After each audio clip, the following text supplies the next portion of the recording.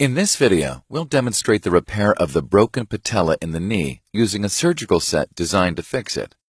The patella is a small floating bone that glides over the femur or thigh bone. It connects the muscles of the thigh to the tibia or the shin bone, helping the knee to move.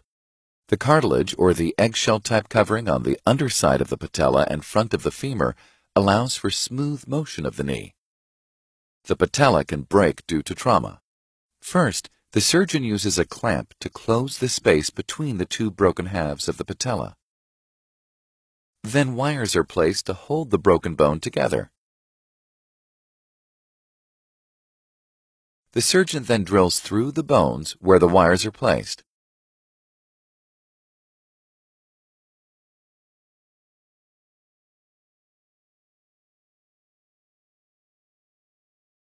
And the drilled holes are measured to determine screw length.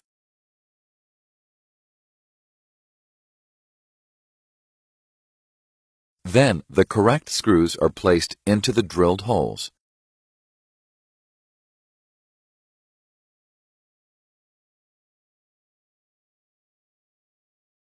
And sutures are placed through the screws to make a figure-8 pattern over the patella, holding the bone structure together.